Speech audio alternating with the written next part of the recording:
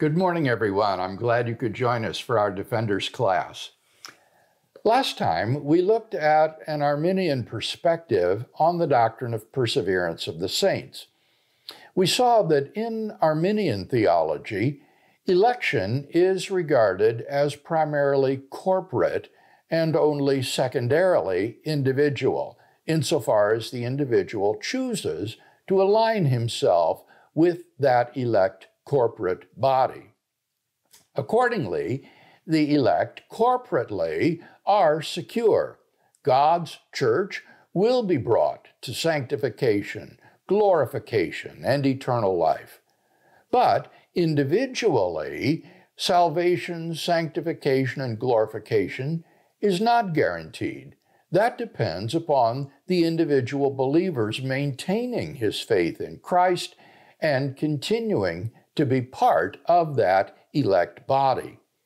Should the believer apostatize or reject Christ or cease to believe, he falls away from grace and accordingly forfeits salvation and is no longer a part of that elect body, which is secure through faith.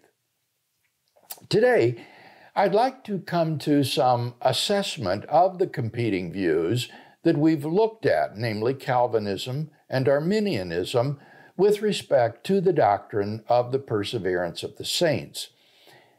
We've seen that there is an apparent conflict between various texts in the New Testament on this subject.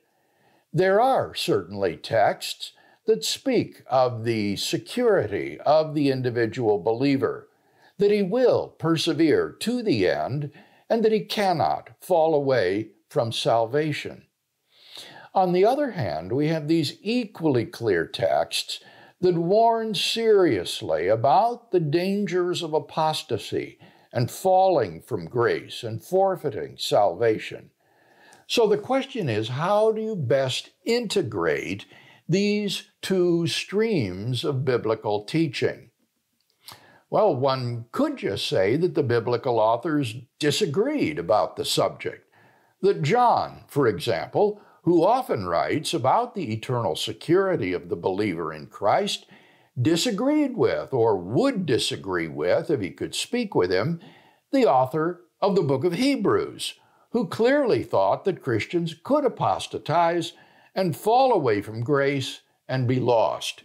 So these biblical authors simply disagreed on the doctrine of the perseverance of the saints.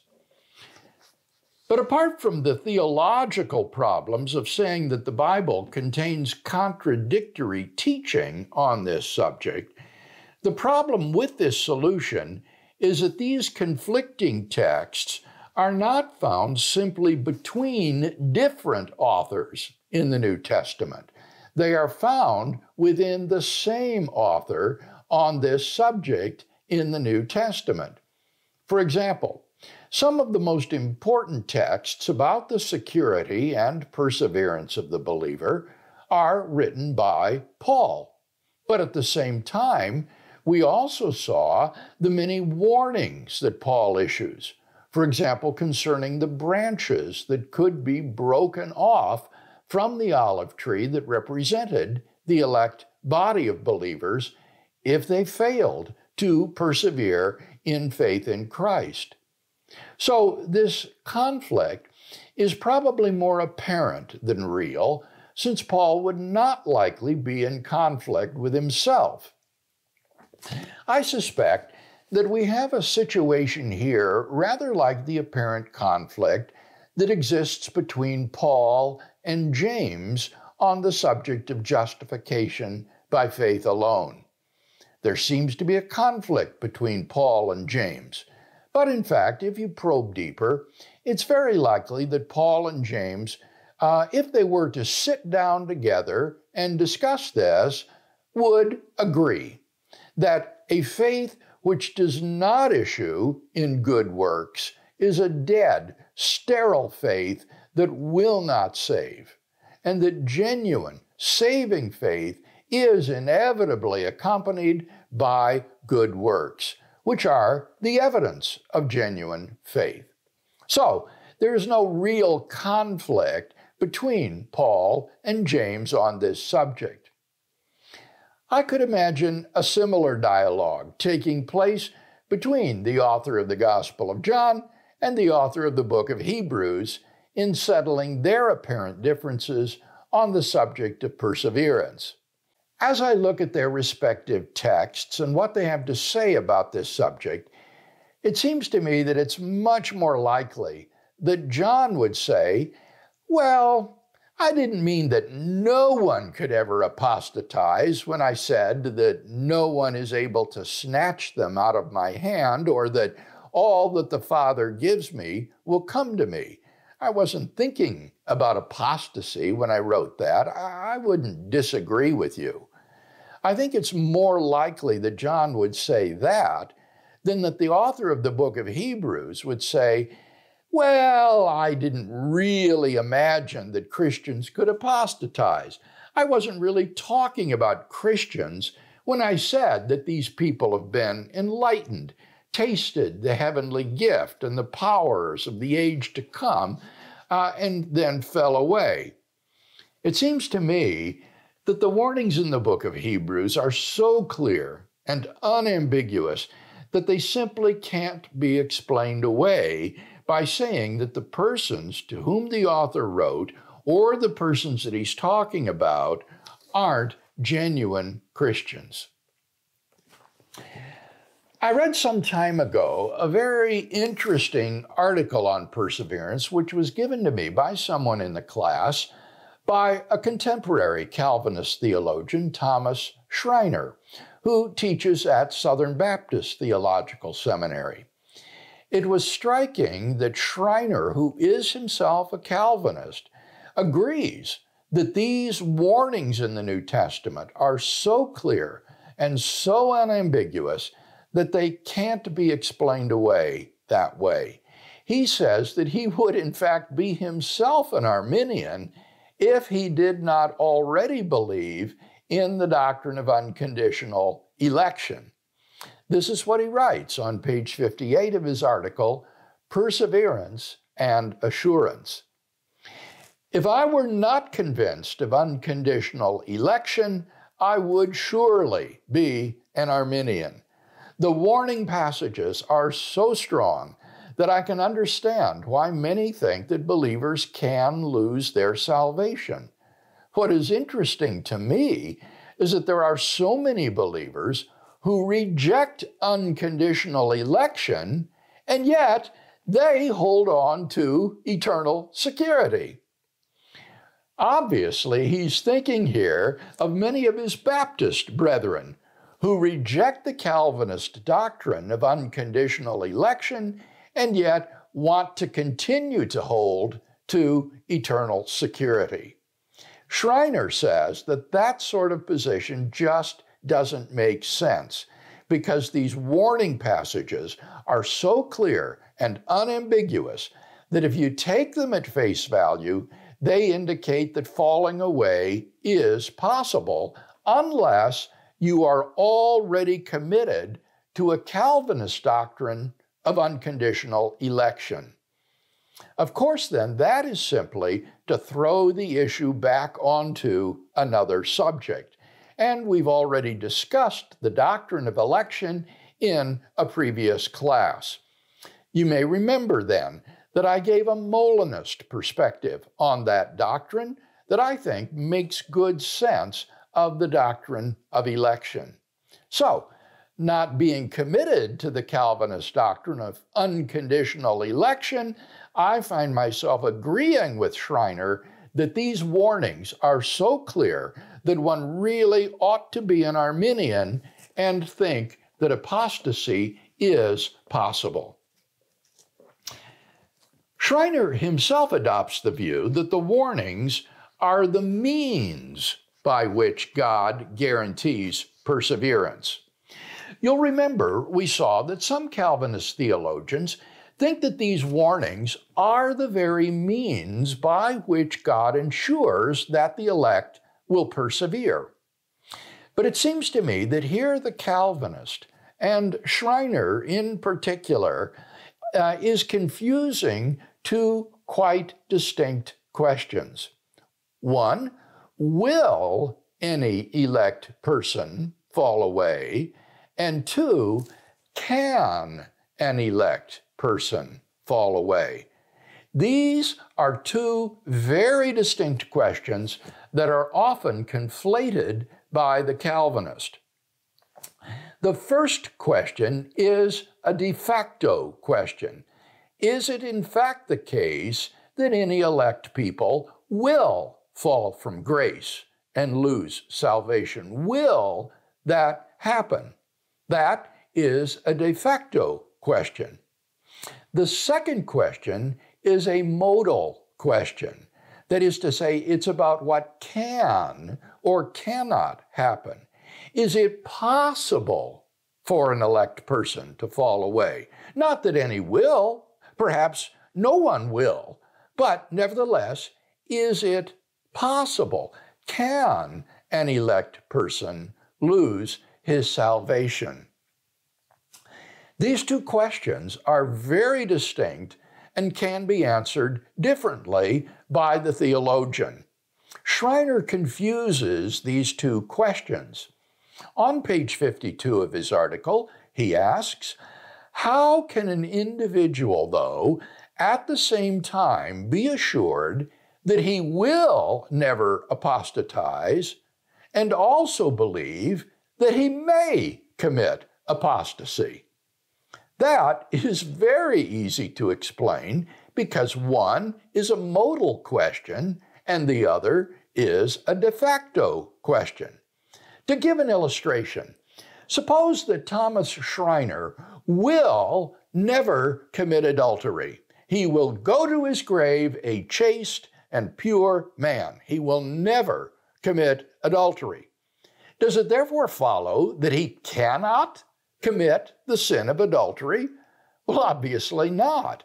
In fact, God could assure Schreiner that he will never commit adultery. We can imagine God giving him a prophetic word that you will not commit adultery. You will stay true to me and chaste until the end.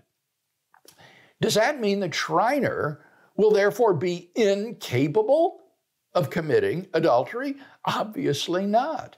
He can commit adultery, but he won't. He is able to. That's the modal question. But the answer to the de facto question is that he won't. Perhaps what you're seeing here is that beneath the surface is this old debate between divine foreknowledge and human freedom.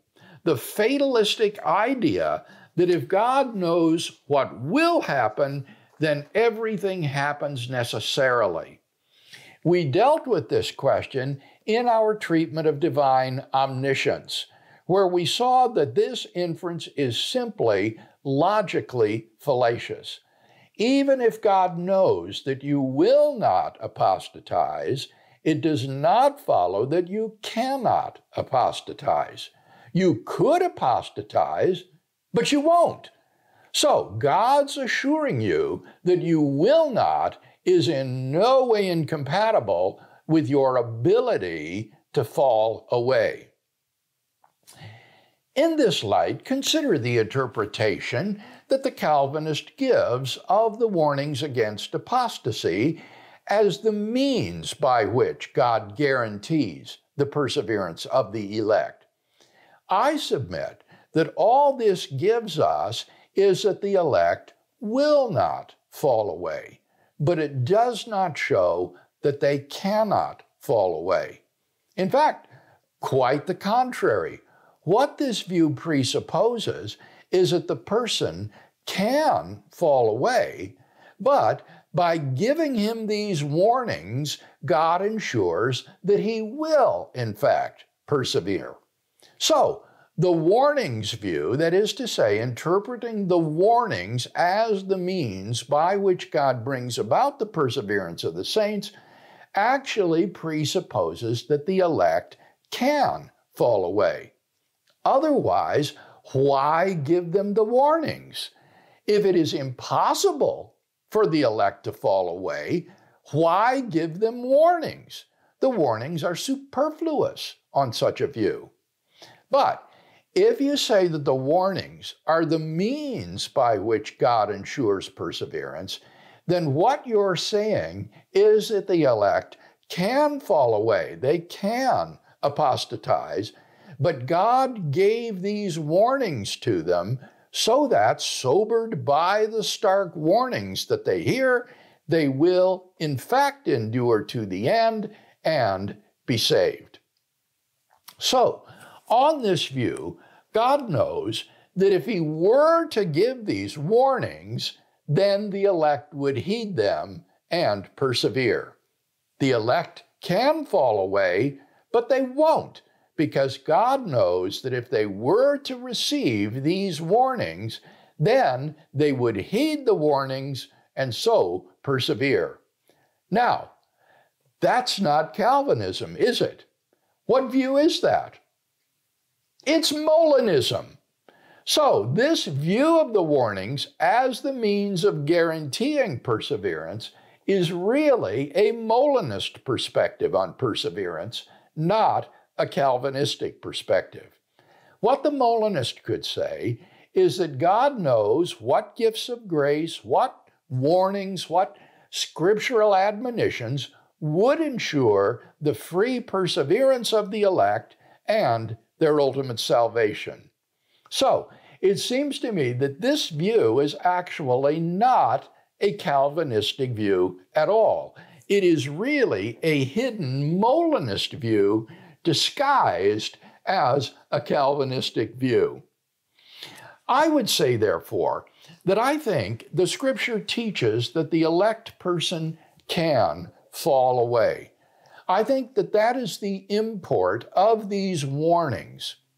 Whether or not you think that any elect person will fall away is probably going to depend not on those warning passages, but on how you regard the examples in Scripture of people like Judas Iscariot or Demas, whom Paul says left me. He's in love with the world and he's gone back. Or Hymenaeus and Alexander, who have made shipwreck of their faith. There are a number of people who are apparent apostates in the New Testament. Whether or not you think that these people actually are elect people who fell away will determine how you judge issues of that sort. So, in my view, the view that makes the best sense of both of these streams of scriptural teaching is to say that the elect can fall away, they can apostatize and lose their salvation, but that God will do what lies within his power to give them warnings and admonitions and gifts of grace so as to ensure that they will in fact persevere to the end and be saved. Let me then, in our waning moments, share a few words of practical application of this lesson that I think will be applicable to all of us, whether you are Calvinist, Arminian, or just plain confused. Number one, this is an exhortation to all of us to self-examination. We need to examine ourselves to see if we are holding to the faith, if we are persevering and being true. Hebrews 3:12 says, "Take care, brethren, lest there be in any of you an evil, unbelieving heart, leading you to fall away from the living God." We need to keep short accounts with God, to not let unconfessed sin accumulate in our lives, to check our hearts, to see if it is growing unbelieving and cold toward God. Paul will often say, test yourself to see if you are holding to your faith. Number two, this underlines the importance of meeting together for mutual encouragement. In the 3rd chapter of Hebrews, Hebrews 3:13, the author goes on to say, "But exhort one another every day, as long as it is called today, that none of you may be hardened by the deceitfulness of sin. Then in Hebrews 10, verses 23 to 25, he says, let us hold fast the confession of our hope without wavering, for he who promised is faithful. And let us consider how to stir up one another to love and good works, not neglecting to meet together, as is the habit of some, but encouraging one another, and all the more as you see the day drawing near. I tremble, frankly, when I hear young Christians say, I don't like church, therefore I don't attend church. I just sort of try to do things on my own. That is a dangerous, dangerous path to tread. We need one another. And therefore, it says that we should not neglect to meet together, as is the habit of some, but all the more meet together to stir one another up, to encourage one another, to help one another, to make sure that you are holding to the faith. I think a class like Defenders is a prime example of where we can do just that, to encourage and support one another in our Christian walk. Number 3, when we see someone who is a backslidden Christian, we should always assume that he hasn't crossed the line of no return and try to bring him back. We can't know if that person is apostate or not. Only God knows his heart. Look at James chapter 5, verses 19 and 20. James says, my brethren, if anyone among you wanders from the truth, and someone brings him back, let him know that whoever brings back a sinner from the error of his way will save his soul from death and will cover a multitude of sins. Here, James is talking about one of the brethren, a genuine believer, who wanders away from the truth, and then some other Christian brings him back to faith. He says that you will save his soul from death. He was on a slippery slide to perdition, and God managed through your ministry in his life to bring him back and save his soul and cover a multitude of sins. So don't ever give up on a backslidden or apparently apostate Christian, because we never really know. We see only the externals. I think in line with what James says, we should always assume that it is possible for that person to come back to Christ, and so to try to bring him back. That's the practical application of what we've seen. No matter what you think about perseverance, all of us should agree that we need to engage in self-examination, to test our hearts periodically, to mutually encourage one another in the faith, and try to help one another to love and good works. And finally, to help a brother or sister who is wandering from the truth and seek to bring them back and encourage them in their walk with God. Well, that brings us to the end of our locus on the doctrine of salvation. Next time, we'll commence a new locus on the doctrine of the church.